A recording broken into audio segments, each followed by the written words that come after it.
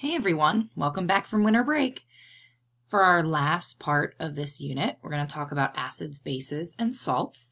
A lot of this stuff you may have covered in earlier years, so we may go a little bit faster, but feel free to rewind and rewatch.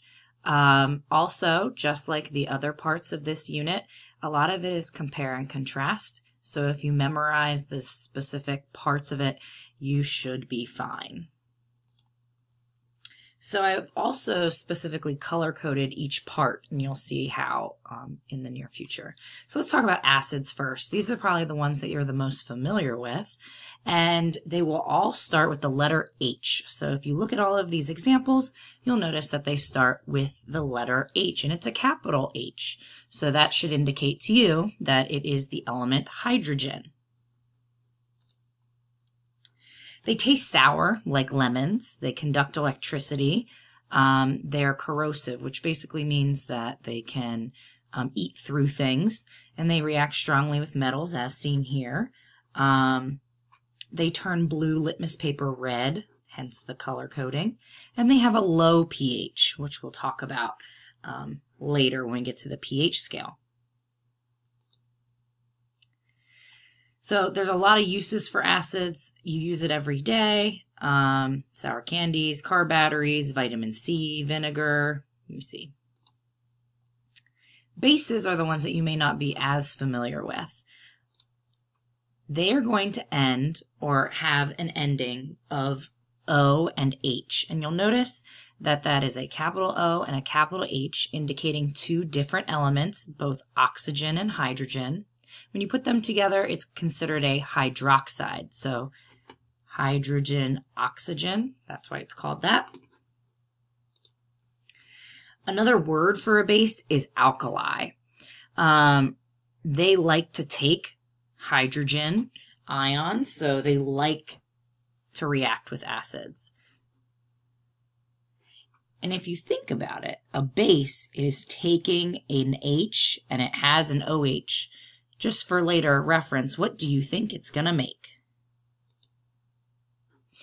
Properties of a base, they feel slippery, so like your soaps. They taste bitter. A lot of people don't know the difference between bitter and sour, so I've included a picture. So like your Hershey's Cocoa, that's what would be bitter. They're also corrosive, so if you see a tractor trailer driving down the road and you see that corrosive sign, it could be either an acid or a base. They also conduct electricity, and they do not react with metals. So in the previous acids, we showed a metal bubbling, which shows a reaction's taking place. And here, bases do not react with metals. And they're going to turn red litmus paper blue, hence the color coding.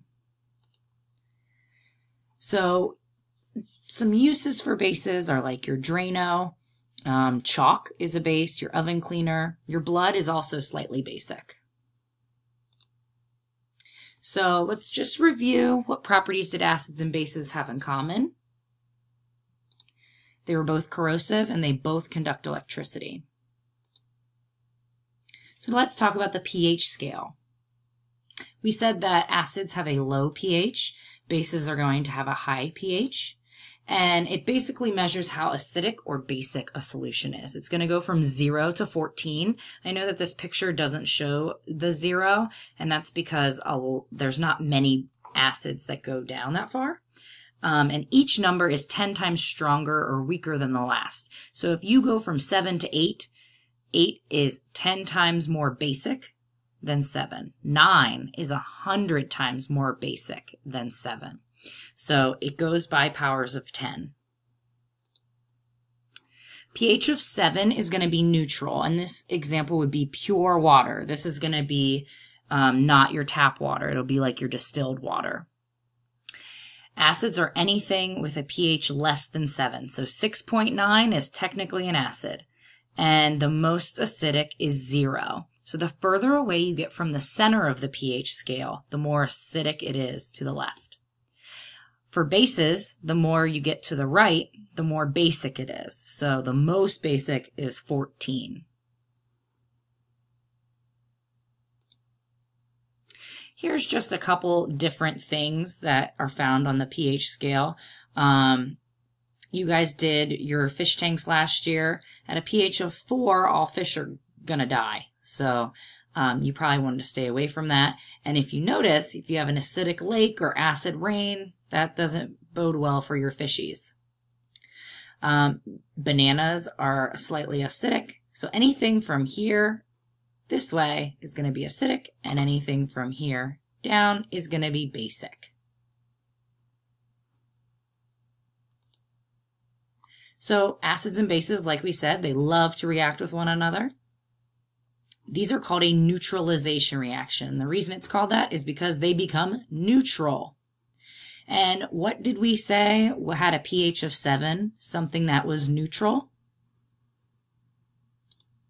It's water. So when you combine an acid and a base, it creates water, as you'll see, because you're neutralizing it. It now has a pH of 7. And you're also going to create a salt. And salts are anything that have a metal and a non-metal combined. You'll notice that this one looks a little weird. Basically, if you see a metal listed first, just know that it is an ionic bond. And so therefore it's going to be a positive and a negative. It's considered a salt. So if you see any metals, we're going to consider it an ionic bond. And therefore it's a salt. And then you also have the water. So acids and bases, when combined, they will always make water and salt. And that is neutral. So this side has a pH of 7. This is just an example. Your salts that you have, notice they'll all start with an element that is a metal. Oops, except for this one. This one's a little weird, sorry. NH4 is the, it's a positive ion. That's why it's listed as the salt. So we already talked about what kind of bonding do all of the salts show.